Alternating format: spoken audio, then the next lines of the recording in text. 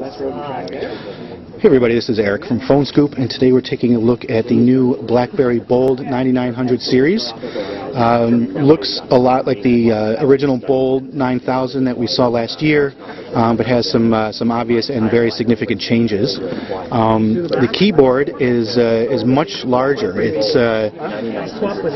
the buttons are just a lot bigger, and they're easier to find under the thumb.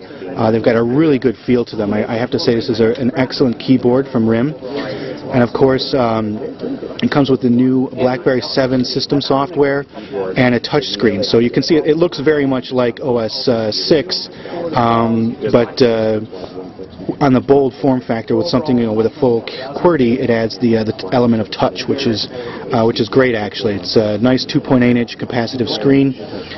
On the left side we've got a 3.5mm headset jack. Nothing along the bottom. On the right we've got a application key as well as the volume toggle. And on the top you've got the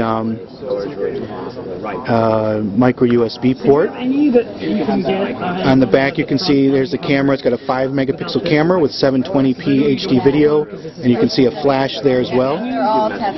So that's a quick look at the hardware on the BlackBerry Bold 9900. A nice, handsome addition to the BlackBerry lineup.